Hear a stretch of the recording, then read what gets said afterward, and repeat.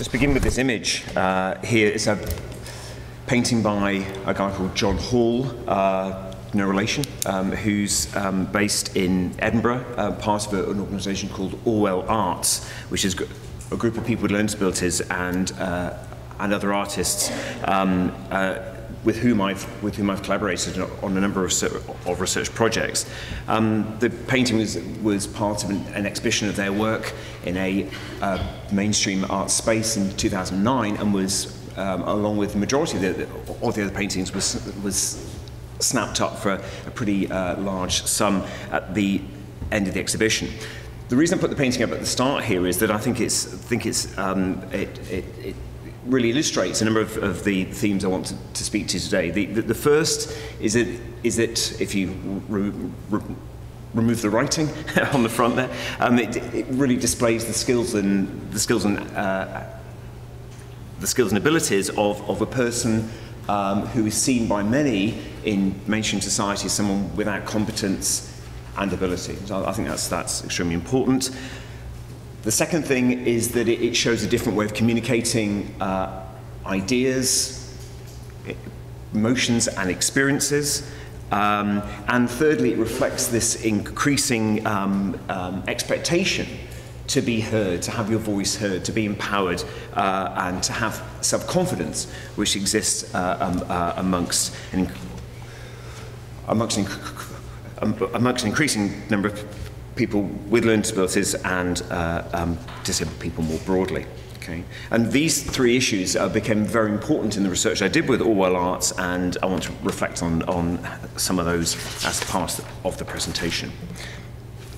Okay. As you're all aware, there's been a troubled history of social research and disability. There's the title of the book that's just been referred to by James Charlton, Nothing About Us Without Us, but also other writers like Colin Barnes and Mike Oliver, who a lot of you'll be aware of, wrote papers in the early 90s, very much challenging the dynamics, the social relations of research. So these two authors were part of a broader disability political movement, and they really questioned the usefulness of social research and disability, actually indeed going further to claim that much research was actively oppressing disabled people. And Mike Oliver, in his paper, asked the question, do researchers wish to continue to use their skills and expertise in ways which disabled people find oppressive? And he describes research of the 70s and 80s as a process of alienation, or, to quote, do researchers wish to join with disabled people and use their expertise and skills in their struggles against oppression? So both Oliver and Barnes advocated instead an emancipatory model approach to research, which was really closely allied with the disabled people's movement. Okay. And as I said, the title of that book really illustrated the argument that they were making. But it was this connection between research and overall political process, which was the point they were stressing. Okay. Again, as you all know,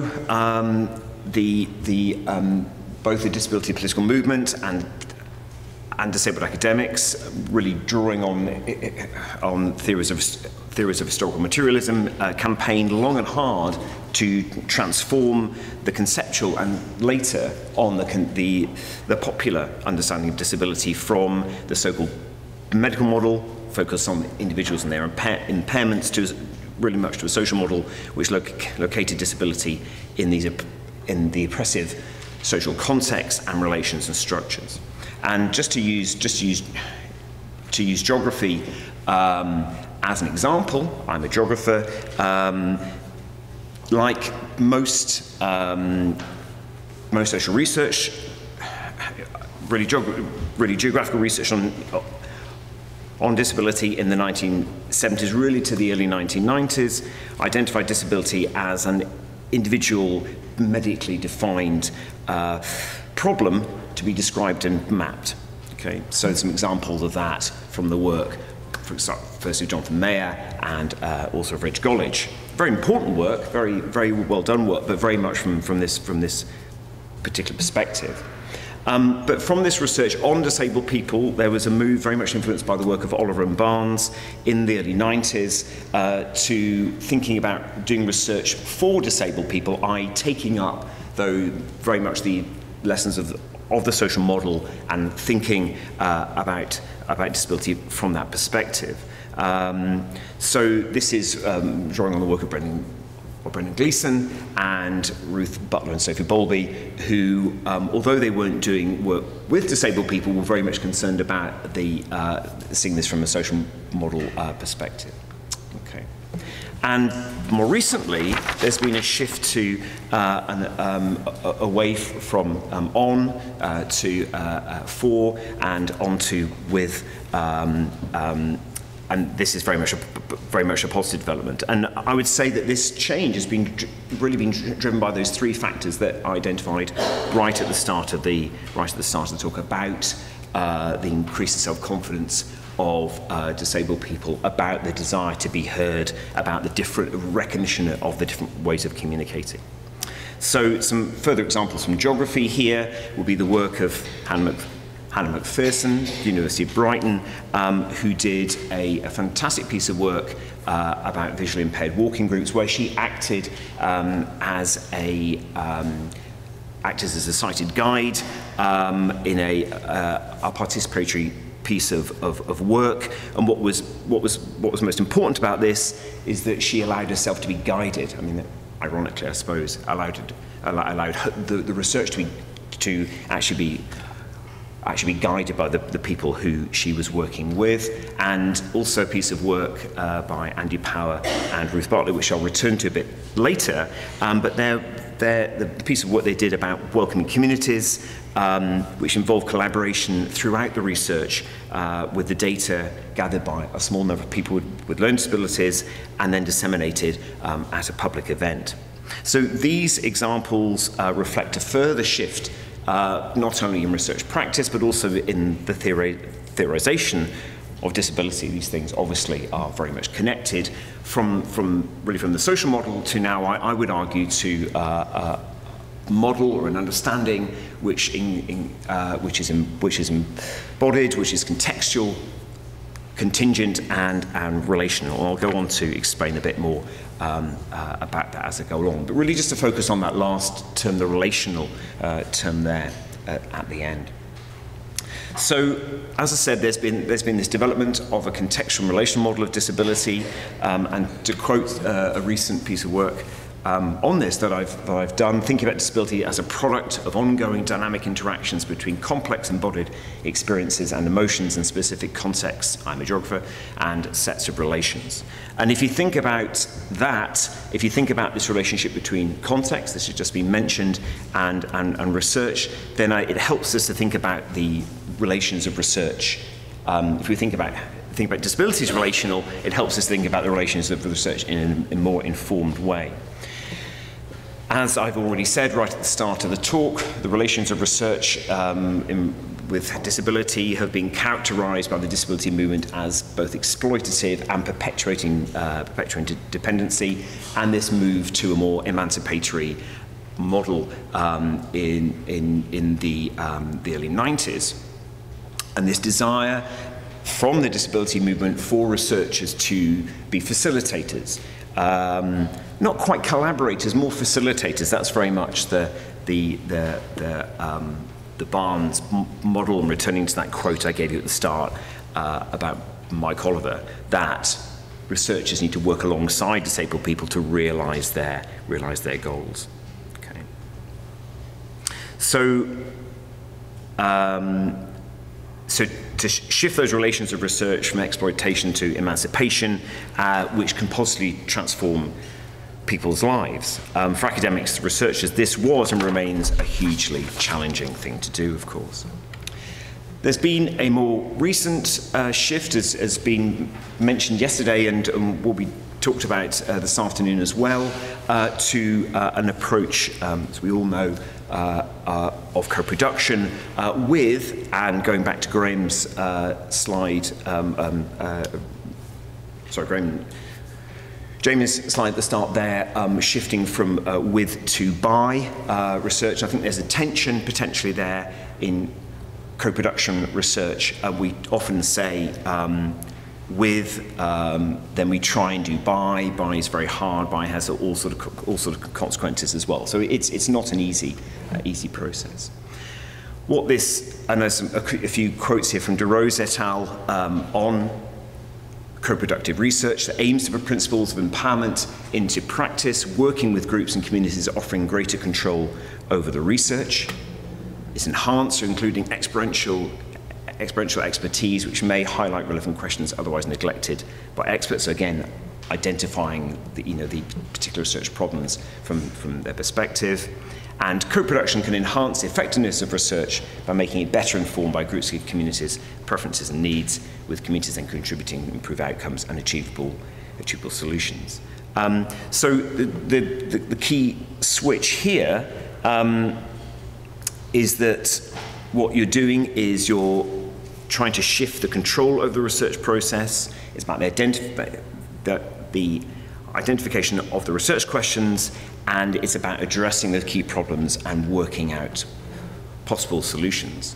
So, reflecting back on where I started in this tale, we see here the purpose, the objective for disabled people to be agents of research, setting the agenda, perhaps doing the research, although there are issues about that, which I'll come back to, analysing the research, feeding that back, but also being the beneficiaries of the research as well. And those two things, of course, are related.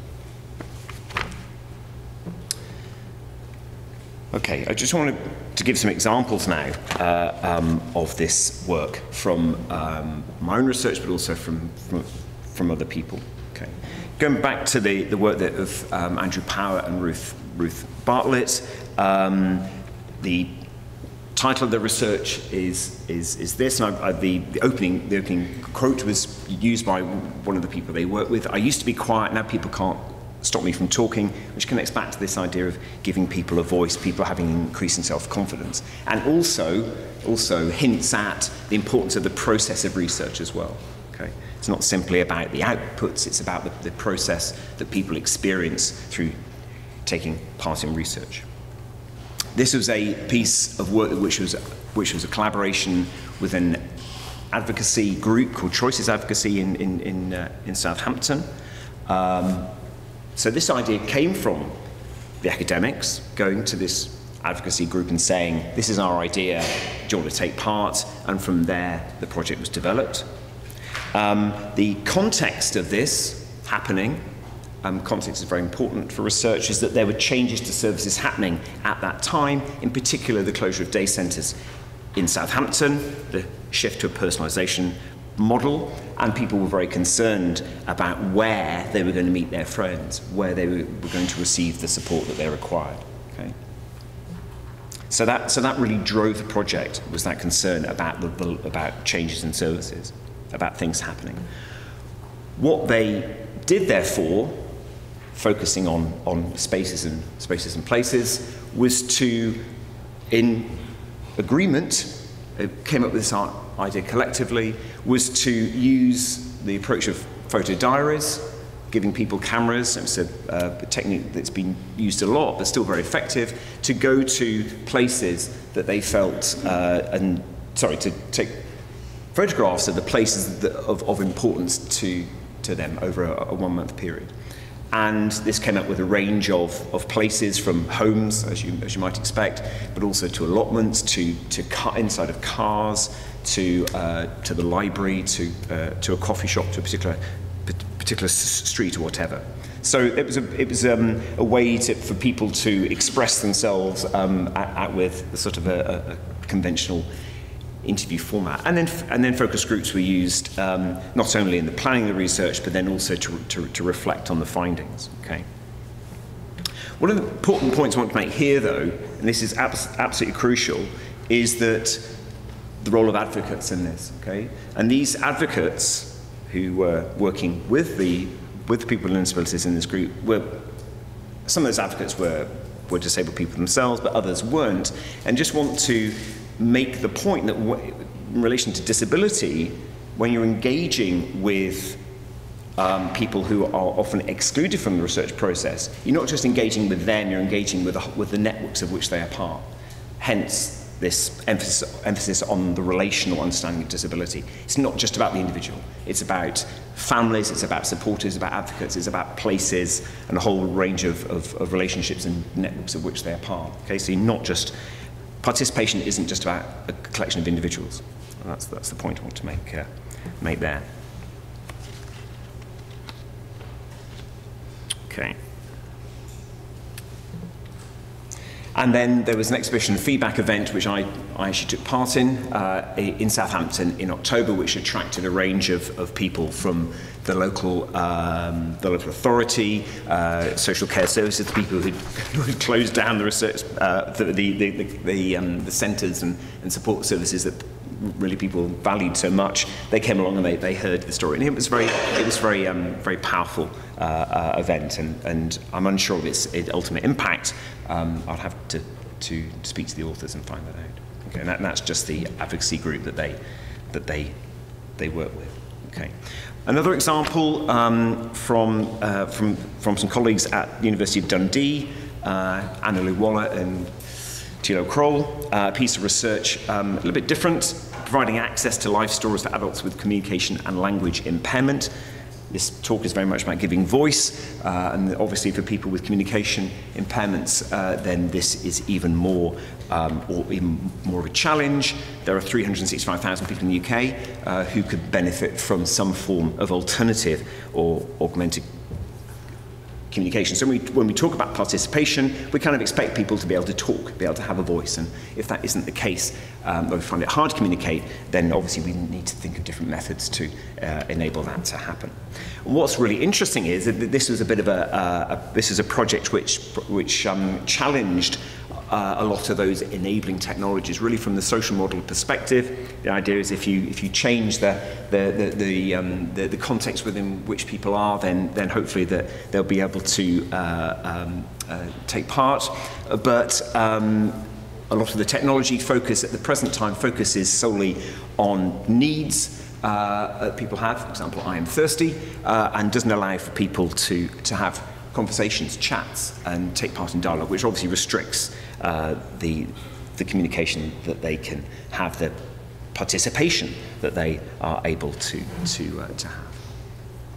So what the project did was work with these adults with severe speech impairments, but also, as I said, work with their support staff, their families and their friends, and help them to find ways to formulate their words so that they could take part in these conversations. And then, as part of this, was to train those adults and their various others who were connected to them to be able to share these stories. So a project with real impact, because one of the outcomes was some software to enable people to share their experiences, which obviously is a key part of participation. And then this went on to a presentation, a workshop on these research findings, which involved the people using their new technology with 400 members of the public in the centre of town. Okay, final pair of examples, aware of the time. Some of my own work, in the SLC seminar series that I did with colleagues at Glasgow and Dundee. There were three seminars, an academic seminar, a seminar with people with learning disabilities, and a seminar with policy makers and practitioners, although importantly there were people with learning disabilities present at all three of the workshops and took part in the debates and the discussions that were there on the day. The bit I want to focus on, though, is the workshop that formed Seminar 2, and this involved key issues which were defined by a theatre company, Inform Theatre, at the Dundee Rec Theatre there in the city, and I worked with them. I worked with the other actors who worked with them to devise a series of sketches, a series of short pieces of theatre, which then led to debate and discussion within the room. So that was a great way of me working with them, but also this then fed back into not only that seminar, but also then into the seminar with the policymakers and the practitioners, and had a real impact on them on the day. And a piece of work which Andy Power and I hope to begin this year, if we get the funding, is very much going to be a participatory project where we are going to engage with a small number of people with disabilities to train them up to be researchers for all stages of the projects, from identifying the questions to dissemination, although there are key challenges involved with that, of course. Okay, just another couple of things to say and then I'll stop. This is just some images from the Informed Theatre in Dundee who took part in that event. They were a great gang. Okay. So to make co-productive research happen, I would argue you need a number of things in place. It's thinking about the research process as a whole, really deconstructing that from start to finish, and it takes time. It takes time to do this, as already been mentioned. Allow for the research problem to be redefined.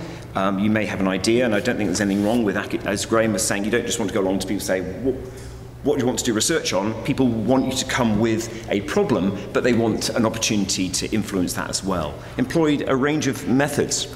Perhaps it's creative arts, maybe it's photo diaries, but you have to use a range of methods for people to be able to give their voice.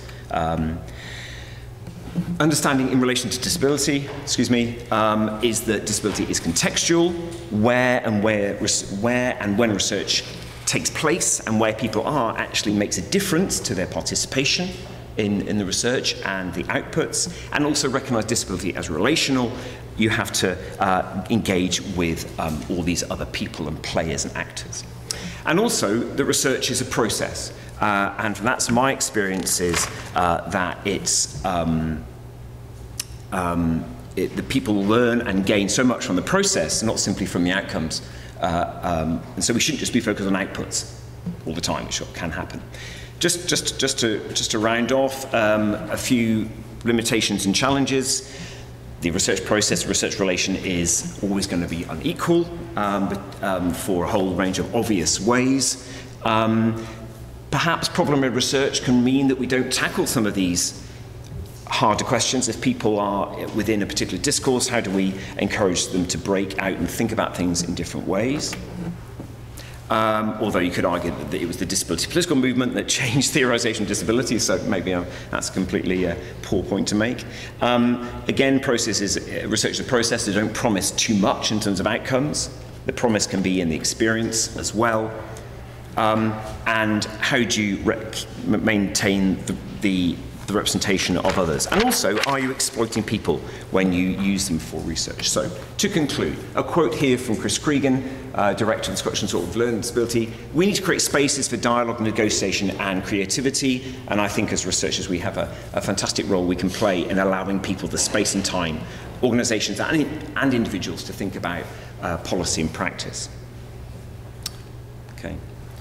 Research should be about us, with us, and we need to think about the research process in relation to research in a broader sense. The voice of disabled people can be increasingly heard, and I think there's no escaping that, and we have to embrace their increasing confidence. But there are 4 issues, just to wrap up, where we need to keep thinking about. I'm sure this will come up later. This comes from De Rosa et al. Again, about our presence and the presence of others. How authentic are the voices that we're hearing? Are they representatives? And at the core of this, what are the ongoing challenges of the relations of research?